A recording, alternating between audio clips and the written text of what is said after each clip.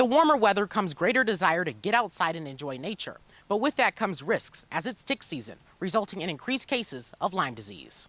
The early symptoms are the ones where you may have the neck stiffness, the muscle aches, a low-grade fever, the change in appetite.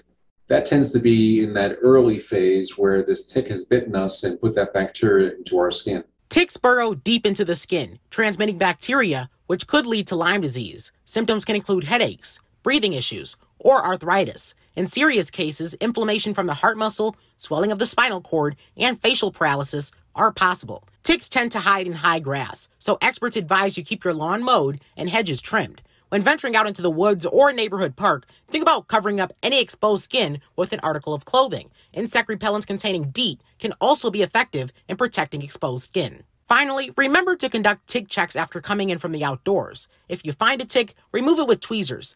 Do not attempt to use your fingers. That bacteria which is in the saliva, starts to multiply, and that causes the expanding rash beyond that initial red mark.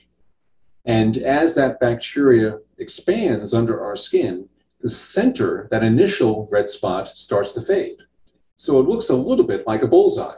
If you begin to exhibit those symptoms or notice that bullseye rash, Dr. Sullivan says be sure to see a physician, as generally Lyme disease can be treated with antibiotics. Reporting in Toledo, I'm Jaden Jefferson.